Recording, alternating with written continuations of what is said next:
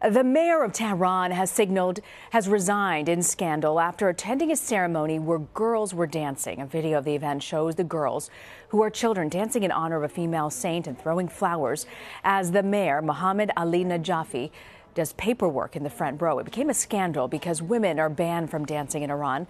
Clerics consider it a provocation, and any girl over the age of 9 is considered a woman under the law. Najafi ran as a reformer. He's been in office for less than 6 months.